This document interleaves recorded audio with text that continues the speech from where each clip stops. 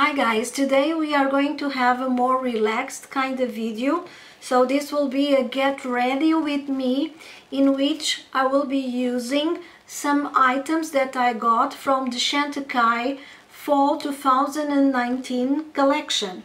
So I have two eyeshadows from their Vanishing Species collection, the new Chic Gelée and the new lip veil. So if you are interested, let's get ready together. I confess that I have already started. I already have my foundation. I'm testing a new one and a little bit of concealer. So we will start with the eyes.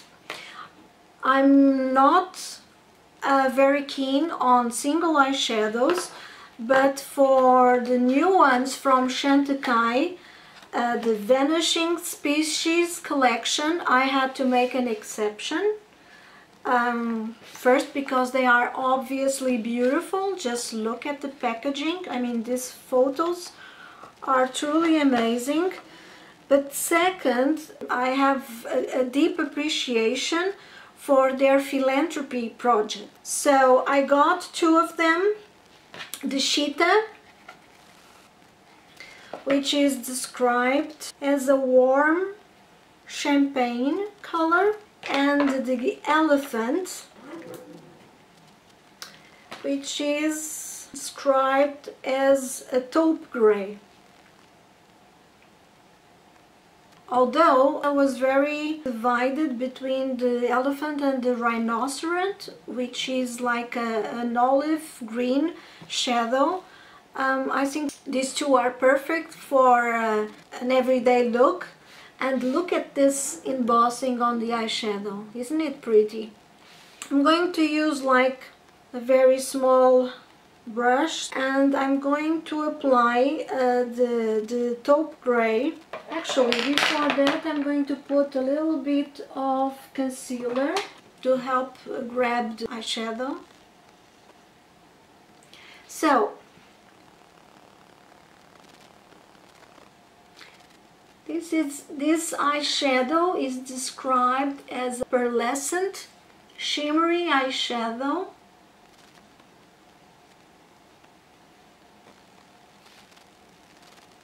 It's very pretty. Chantecaille's eyeshadows are very nice, like this. I'm going to put it on the other side now. So what do you guys think of this Brexit situation? I'm always surprised when I see the discussions in UK's Parliament. They are so emotional. And it's so peculiar because British people are so calm and they like to be very poised, and in the Parliament it's absolutely the opposite. There are two issues that are always very controversial in conversations: religion and politics. So I'm not going to discuss them in my channel. Brexit is a very controversial topic at the moment, and actually one that British people are starting to get a little bit tired of, to the point that Sky has even created a channel where they show all the news without any Brexit comment. They call it the channel without the B word. It's very funny. Okay, so now I'm going to put a little bit of the Cheetah color using a pencil brush from MAC on the inside corner of my eyes. I always like to make my eyes a little bit more slanted, and open here. This is a very nice color and one that I actually can have always at hand, because it's a very beautiful color to put here beneath the eyebrow. It has for me the perfect color and just the slight shimmer to it. It's beautiful. The other side. Okay. Now I'm going to use the other brush and I'm going to pat slightly lightly in between the champagne and the gray taupe, just to make a better gradient of color between the two, like this. These shadows are very nice. You can apply them very lightly to make just a soft wash of color and shimmer, or you can really make them pop. I'm applying them quite heavily in order for you to be able to see. I'm going just past this MAC 217 lightly on the border, like this. Just a little bit of fallout of the biggest little bits of shimmer, but not massively. I'm going to put now a little bit of this Chic Gelée. It's the new shade Vibrant. I'm going to put a little bit here on my hand. And as you can see, it's a very deep pink, almost nearing plum. This will make a beautiful color for fall, when we like to use so many plum lipsticks. So I'm going to use my finger on one side of my face and the brush on the other one. Ooh. It's very nice. Actually, I think I'll put on this side with fingers as well, because it blends so easily. Ooh, I think I've placed too much on this side. I would like to take the opportunity as well to tell you guys that I'm going to start with a new series of videos. I will call them Sightseeing and History, because I want to share with you as well. That was one of the reasons why I came to the UK, and I hope that some of you will share this interest as well. If you have any suggestions of places that you would like me to visit and make a video on it, please place a comment. I will prioritize those. Actually, it will be very funny. The first one I would like to go is to the British Museum and to the National Gallery Museum. So actually two. And I would like to show you what are the portraits and the pieces that I love the most. These two are in London, but if you have any suggestions outside London, by all means tell me. And why am I creating this series of videos?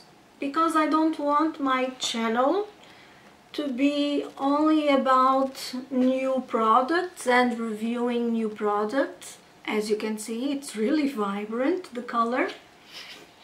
I'm going to put a little bit of bronzer. I'm going to use my Real Bronze from Chantecaille in the shade Sirena.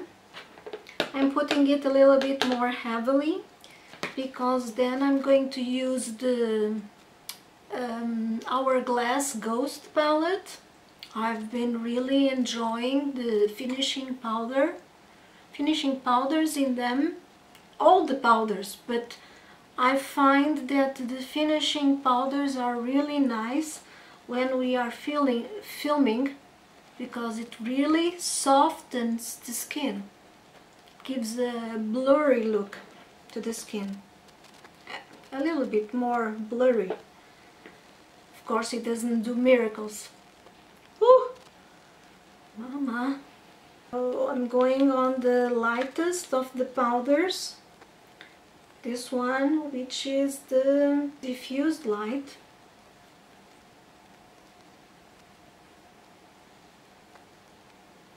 Just brushing all over. As you can see, it has softened up very lightly the blush and the bronzer. Okay, the new shade from the lip veils from Chantecaille, it's called Tamboti and it's a nude.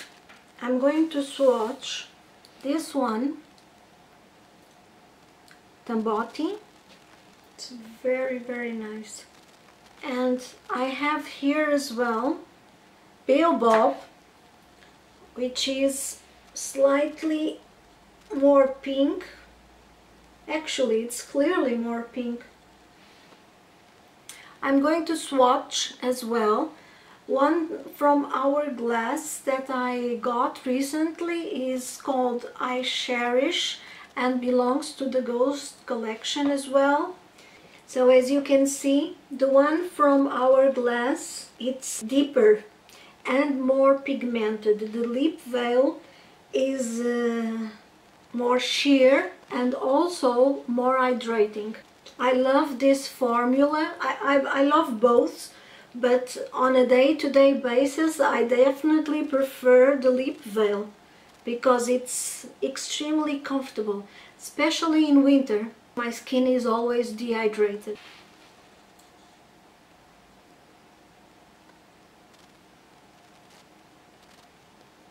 I like this new shade very much.